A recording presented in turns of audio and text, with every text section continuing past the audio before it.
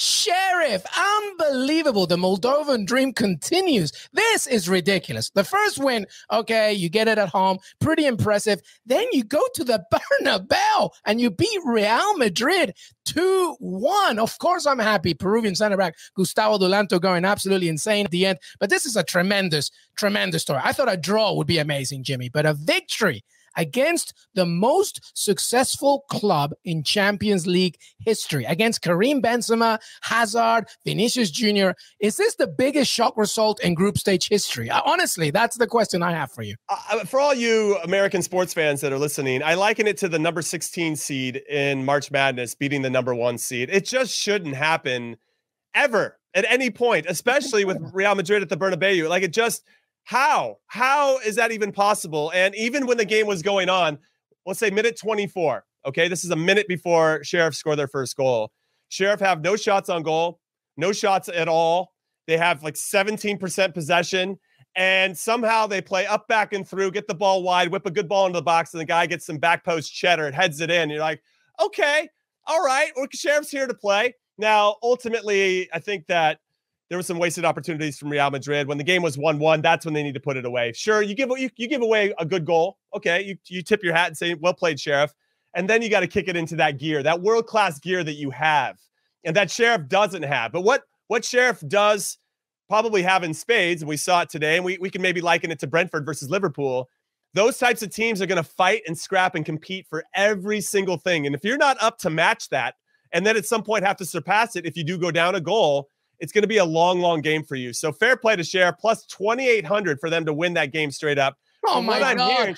Somebody made some cheddar. Somebody made some cheddar. Listen, from what I'm hearing, some of our friends over in HQ actually, just as a joke, bet on Sheriff to win and hit the 2,800. Seriously, oh, no joke, no joke. That's got to be the biggest shock in group stage history. And can you imagine how wounded Real Madrid are going to feel? I can't wait to see what the front pages of AS and Marca and all the Madrid press, because Chiringuito, Ali. What's Chiringuito's going to do? This is the Bernabeu, and it's supposed to be intimidating, and to have that kind of heart and that spirit to actually believe that you can go and do that.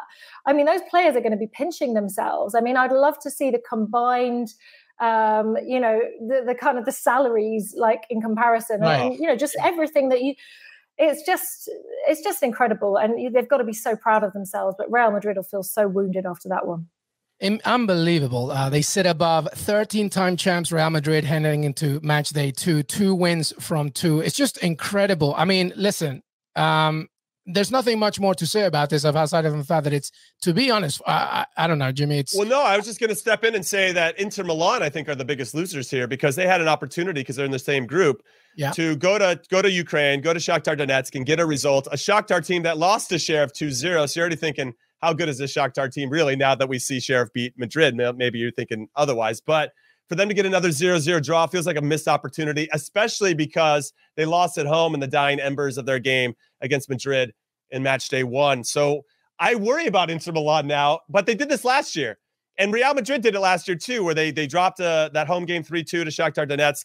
They didn't get really any points out of the first 2 games. I don't remember. They didn't go on to win the group. So I'm not too worried about Madrid. They'll find their way. But Inter Milan makes me nervous, especially with Sheriff having 6. They're going to have to play each other in the next back-to-back match days. So I guess that will determine ultimately if Sheriff can make it through to the knockout rounds, which would just be next level, by the way. Mind-blowing. Next level. I think the only thing that really makes me sad, I guess, is because, I mean, having worked in La Liga, for those people that don't know, I went and set up Real Madrid TV back in 2005. What a blast I had. Galactico era, when obviously Zidane was playing as well. We had Roberto Carlos and Beckham and Owen and all those players. Incredible. And it was just incredible. And by the way, any kind of defeat that we would experience at the time, it would be felt around the city for days after. So I know exactly what they're going through right now.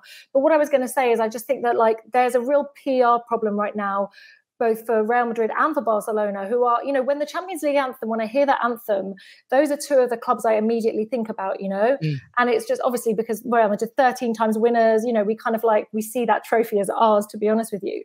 So it'll just be really interesting to see how things turn around, over the course of the match days in the group stage.